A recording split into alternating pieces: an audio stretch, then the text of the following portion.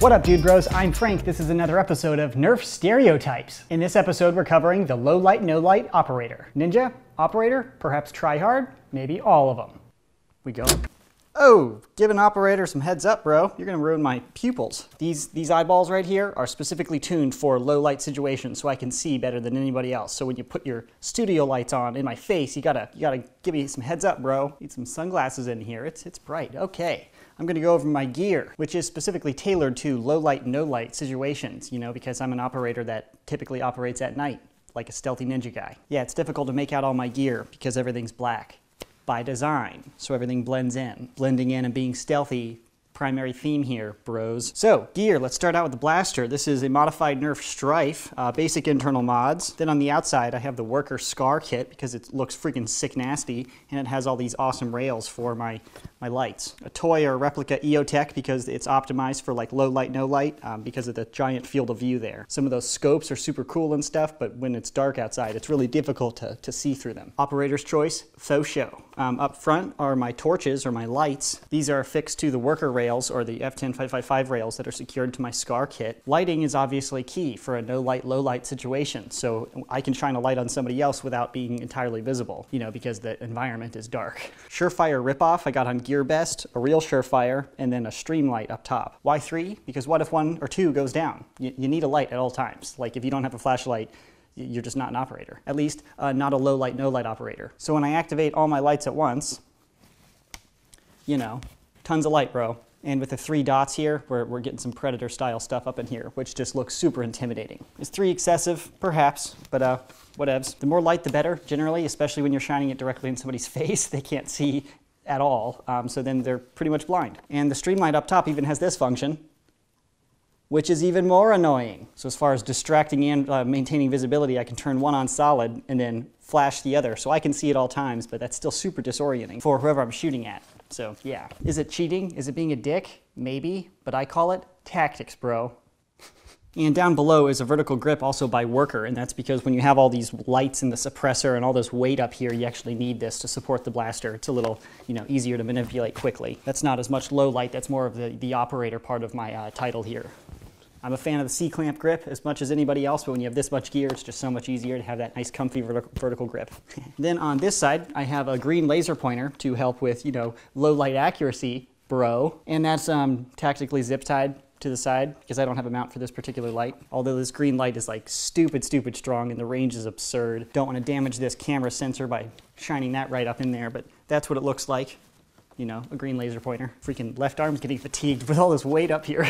Then up in all the way front, I have a detachable suppressor, also by Worker, that threads on to the Worker flash hider right here. Why a suppressor? Of course, because it lowers your sound signature, and part of low light, no light situations is being a ninja and not being detected. Yeah, I know what you're thinking. Well, why would you run around with 3 flashlights and a laser pointer on if you're trying to be like stealthy? Because that's like a giant beacon for my location. You don't just turn the flashlight on and keep running around with it. You only turn it on when you need it, then you turn it off. Continue into stealth mode. But generally, the suppressor stays on because once you have a cam, why would you take it off, really? As you can tell, the blaster is set up for, night missions and stuff, all the lights. With the vertical grip, this is just comfy, man. I could sit back and just shoot people for days. Then you don't even have to, look down your sight. You can just point the laser pointer and go like that. Oh, man. You could find one of those hoverboards and just hoverboard around doing this. Oh, that would be fun and relaxing. I'm getting off topic, but that's the blaster. Operator's choice. Pretty much any M4 AR platform, stylish blaster fits the operator role.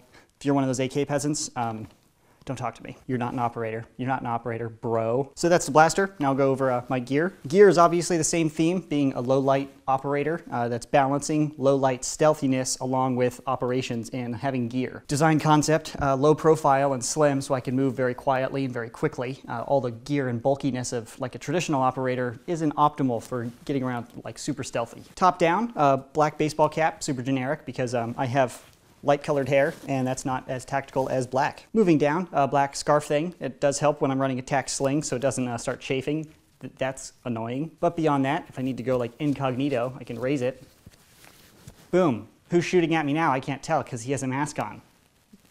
See what it did there? Freaking ninja. Oh, now you can tell I'm Frank. Moving down again, Nerf Tac Vest, because tactics. Why not a plate carrier with a bunch of extra mags? It's a little too bulky, and obviously I need some tactics, so I can't just run a basic shirt. So solid compromise, although I might get a black permanent marker and you know, scratch out the orange parts because that's not as stealthy. But you see the color coordination?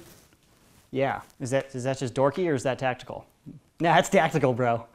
But I don't carry anything on my vest, again, to lower my weight and to lower my bulkiness so I can move stealthily and quickly and tactically. Down to my belt rig on my left side, I have 2 spare magazines for my Strife. These are the Worker P mags filled up with white waffle head darts. White because when I'm shooting at you, you're gonna be so distracted by anything else to really pay attention to the darts in the air. But when they're white in the air, I can track them a little bit easier. So if I need to adjust, you know, I can. The contrast being white because the dark environment at low light, no light, you know. Both mags are carried in this hard shell magazine carrier for the belt, which is pretty cool. Designed around the Firearm 308 magazines, the wider ones. It fits really well for our Nerf mags. Of course, this is for the low light operations where we're going in and out, so it's not like a full game or anything. Me and my group are like the assassin group. We go in, we take out the main zombie leaders or the human leaders, whatevs, and then we leave, so we don't need a ton of ammo. And operators don't miss, bro.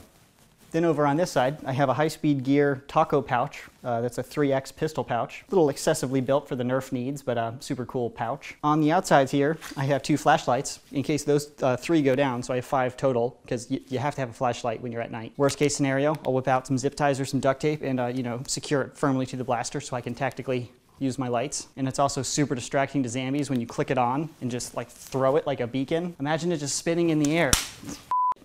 Imagine it just spinning in the air like that. If you're a zombie, pretty solid distraction, so those are nice to have. And in the center here, I have an extra suppressor. Why an extra? In case that one goes down, bro. Why would you throw a suppressor? A distraction, you know, there's good reasons, like this. Tactical decoy.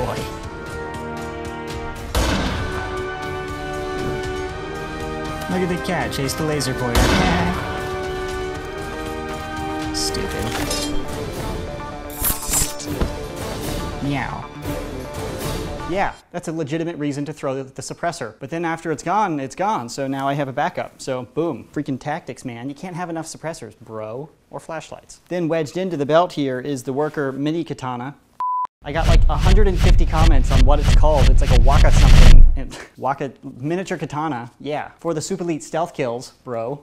Even with a suppressor, there is a sound signature, especially with a flywheel blaster. So I'm running around, and if I need to get a stealth kill, just quickly do that. Then in the back here, I have a dump pouch, not really to dump magazines. I actually just keep extra tack gear in it, like my Barska night vision scope. Not a scope, it's a monocle, so I can, you know, look through the night at long range. Since the Nerf night vision scope doesn't really work, this actually does. It's not really practical while you're like attacking somebody to like hold it up and do that or anything. It's more for recon, so right before we hit someone, we can kind of glance around, scope out the scenario, plan where we're going to flank and all of that, and then tactically insert. So, super tactical, bros. Also back here, tactical shades, because in environments like this, where there's lights freaking everywhere, you know, my retinas are going to explode here. So that's great. It's pretty much like the reverse night vision. Some people turn on night vision. My eyeballs are pretty much hardwired into night vision mode. So to go into like a daytime mode, then I have to turn on my shades. And another piece of gear, this guy called Doc sent me, which is super cool. It looks like a traditional Nerf grenade or like a normal one, but it's been modified inside to be sort of like a flashbang. It's pretty much just a glow beacon. You know, it'll just be easier if I just show you. So imagine the lights are completely out and we're about to run into a house and, you know, pew pew everybody, but we can't see. Ideally, we could just turn all the lights on, but you know, you can't touch light switches when you're tactically inserting because some of those like terrorist dudes wire up all their light switches to bombs. So then you insert, you hit the switch and the whole thing goes boom. That's not cool, bro. So this guy not only illuminates the entire room, but it's also super disorienting. Imagine if you're hiding in a corner with an AK, because obviously an AK peasant's the only person that's gonna do this. You're in the dark, your eyes have adjusted to the darkness, and you're waiting for, you know, me and my team to like insert so you can pick off a few people like a little coward. This guy,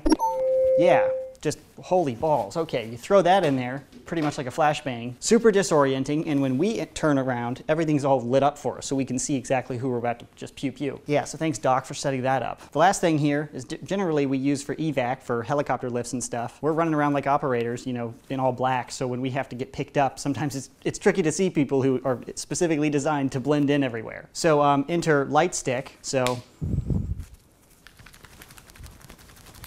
supposed to shake it. Hold on. Oh, that just feels so natural for some reason. Yeah, and then we can run around with this clipped on to identify ourselves as a friendly to our other friendly who is trying to pick us up. I know what you're thinking. Hey, idiot, that's going to give away your position. It's only for pickup, bro. So that's after we've eliminated all of the people we're supposed to eliminate. Nobody else is out there. We just need to get picked up, and walking is hard. So, you know, we radio yo in, we bust our light sticks, you know, bust it out, and they get picked up in style. And that is super cool. Yeah, but I think I've covered all my gear. Oh, just normal black pants, black shirt, black gloves, because tactics, you know, blending into the night. Some people don't like the night. They're scared of the night. I am the night. You should be scared. Because once you see the three lights of death approach, it's too late, bro. You're out. Pew, pew, pew. Yeah, GG, bruh. And if we miss and we don't actually shoot you, at least you're gonna go blind. Or you'll at least have permanent retina damage, so boom. We win either way. Wow, Mr. Operator Guy, you're using a flywheel blaster. Those are super loud. Obviously, we're gonna hear you coming, idiot. Not if you have the Operator app on your smartwatch, bro. Stealth mode countdown initiated. So yeah, modified Nerf blasters are pretty loud, but then the app activates and it gets a whole lot quieter. Stealth mode, bro. Same velocity, same motor RPM, so I'm still shooting over 100 FPS with my modified Strife, but I'm a freaking operator. Super stealthy, pew-pewing for days, bro. Yeah. With this app, Springer Peasants ain't got nothing on me, bruh. Bruh? Yep, I'm the low light, no light operator, and that's my loadout if you're interested in being this type of operator. There's some of your research or all your research done. Boom. Cool, we're done? Can you turn these freaking lights out now? Oh, thank you, Broseph. I can see. Thank you. Retina damage is a real thing, bro. Bro. That's the stereotype of the low light, no light operator. If you have a stereotype you'd like to see in a future episode, leave a comment in the section below. Thanks so much for watching, bros, and as always, stay tactical.